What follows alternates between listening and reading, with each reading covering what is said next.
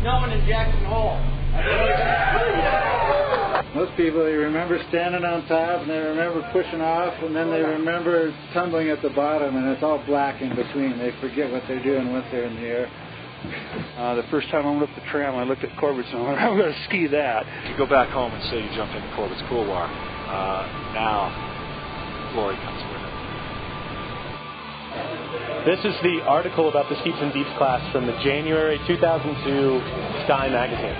I want to do Corbet's one time before I die, and that's why I'm here. And then I look back over at Rick, and he dropped straight down. Some people say 120 feet. One turn, two turns, three turns. He's skiing right to the edge of the cliff, and then flies down into the mist. You're going to get in trouble. Get in trouble, right? You might as well spend all your fun tickets at one time. You always remember Corbett. I'm going to go home, tell my friends, make them jealous. And people go home completely pumped for the rest of their lives. Man, I've never been this high before.